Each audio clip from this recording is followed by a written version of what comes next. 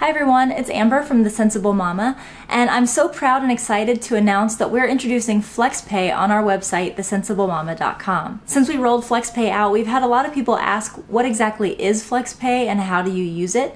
So today I'm going to give a brief tutorial on what FlexPay is and how you use it on our site, thesensible-mama.com. FlexPay is an alternative to layaway, but unlike layaway where you make small purchases of your items over time and then you get your items once you've paid for them in full, FlexPay is a way to let you buy now, get now, and pay later. All you have to do is set up a payment plan that's comfortable for you, decide how much you want to pay upfront, and FlexPay takes care of the rest for you. This is a great alternative for people who need to make a kind of large purchase but don't feel comfortable paying for all of it up front and don't really want to put that payment on a credit card and deal with interest and annual fees and things like that. There are two little disclaimers that I need to give about using FlexPay. The first one is that FlexPay is associated with a small fee that gets tacked on to your total balance that you have to pay over time. The second is that unfortunately you cannot use promo codes if you're using FlexPay.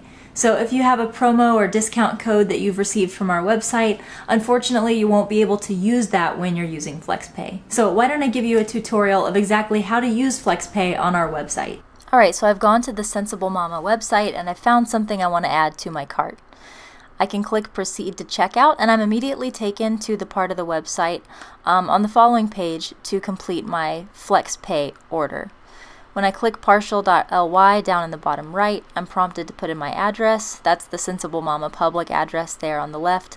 And on the right, I'm able to see the elements of my plan. There's a $17 fee. I have a total payment plan of $187.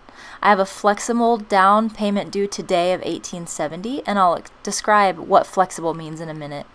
You can see I have a $168 balance left over. I'm going to pay it in 3 months at one payment per month.